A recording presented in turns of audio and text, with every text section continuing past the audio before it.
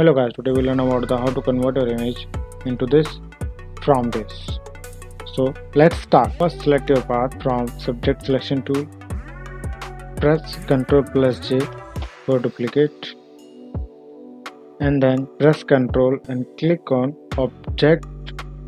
Go to select menu, modify and expand selection. Expand selection into 5 to 10 pixels. Click on your older layer. Go to edit menu and click on fill. Select content aware. Press Ctrl+D for deselect. Click on your object. Go to edit menu. Select puppet trap. Add puppet on your object as you want.